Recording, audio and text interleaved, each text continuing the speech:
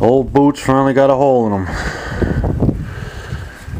My feet are getting wet, so had to get another pair. I mean, having rubber boots around here is a must for at least until the summer months, because it is always wet and muddy around here.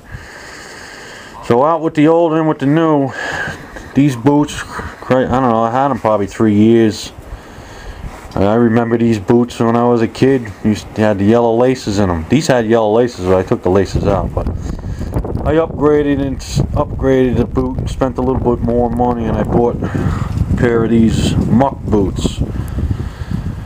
I tell you though, I put these on and they are way more comfortable than these other ones.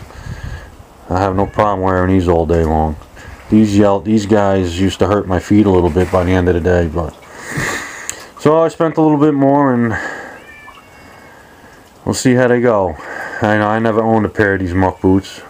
Reading about them, said they're supposed to be pretty good boots, so I figure I'd give them a try.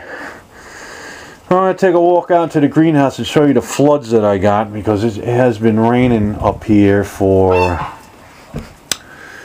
since last night, middle of the night, and it's been raining all day, and now it's starting to snow again. It's supposed to snow all night and might get 7, 8 inches, 10 inches by tomorrow. So it looked like it was melting. I seen some grass out there. It was nice today, but now it's gonna get covered.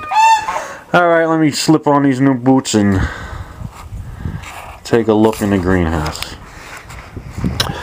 Let's take a look. I was out here yesterday, and the day before was pretty nice out. Just mucking around in the greenhouse, getting ready. You know, by the end of the month or so, I should be able to start planting some greens out here. Probably the stuff I got growing in the box in the house. I still got some lettuces and things like that. I'll move them out to here. But I see it's starting to freeze up now. It's getting a little colder, but a lot of water in here. Right in between these blocks is probably 6 inches. Yeah, at least 6 inches. But I usually get a lot of water in here in the springtime. This is a low-lying area back here where I have this thing, but it dries up. This is a lot of water. This is the most I've ever seen. I mean, we had 3 feet of snow out there, and then it rained a day and a half. So we had a lot of melting. I mean, a lot melted at once. So, you know, it was 45 degrees last couple days. So this will probably freeze up. I think it's supposed to be cold for a couple days. So probably freeze up a little bit. Anyway, I'm monkeying around here, getting the beds ready and cleaning up. Still got some more to do. Just doing a little insulating on the walls. I got to do this side. So probably a couple more days I should have this ready to go. I'll start some more stuff inside, some more greens. I'm sure this cold frame is probably filled up to the top, I bet you. I checked it earlier today, it was like halfway up. Stuff in there was floating. It's like a fish pond now. I'm gonna throw a couple goldfish in here. Oh, yep.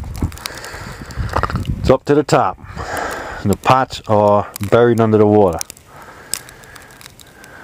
It actually went down a little bit. It was higher than that. I mean, it'll recede, but like I say, it's a lot melting at one time. I usually don't see that much of a melt so fast. So, but now it is snowing again. Supposed to get another 8 inches or so tonight, and into tomorrow. So it was nice for a couple days to see the grass. I think you can still see some of the grass out there, but that's not going to last too long. And I notice over here on my grapevines, a rabbit has been getting into my garden, and I have to find out where he is getting in, because he can wipe me out.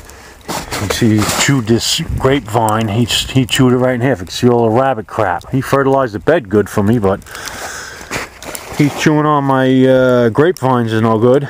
So I gotta look around and see where he's getting in here. Like I say, he can really wipe me out. So if I get him, he'll be on the barbecue. All right.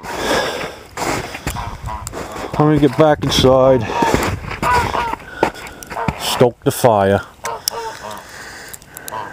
Alrighty. Take it easy.